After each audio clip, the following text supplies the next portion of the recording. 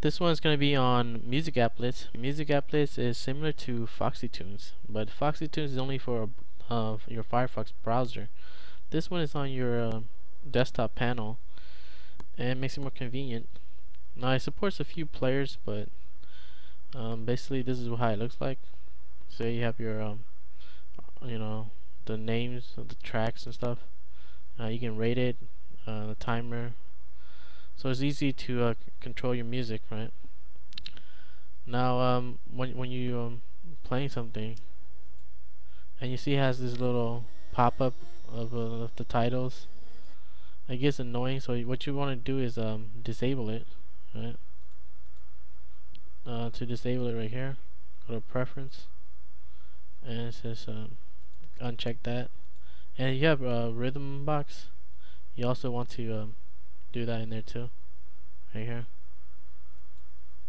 See, now when you click in next or something, it doesn't display that shit no more.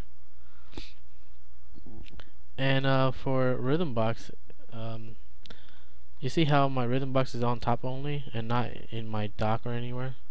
That's because you can you know, disable or enable the minimize thing for the tray. To do that, all you gotta do is really open it, right? And in here they have in edit and plugins, and it goes down to minimize to tray, okay? And that's what you want to check. And this will keep it open, but it's not gonna be on your dock. It's not gonna show on your dock. It's just gonna show on your panel up top here only. See? So this is a good app that I like. Now to install this, you have to go to panel up top here. After you install the deb file or whatever, you have to click add to panel, right? And then you're gonna search for music applets right here, right?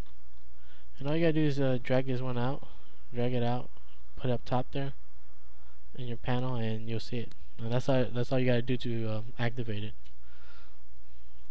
And it supports a few players, like I said. Let me see.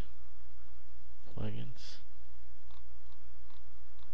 See, it has Amarok, Amarok 2, Banshee, Exile. And they don't have Songbird yet, but maybe in the future they'll have Songbird. But as of right now, they don't. So yeah, I dig this one. Been using it for a while now.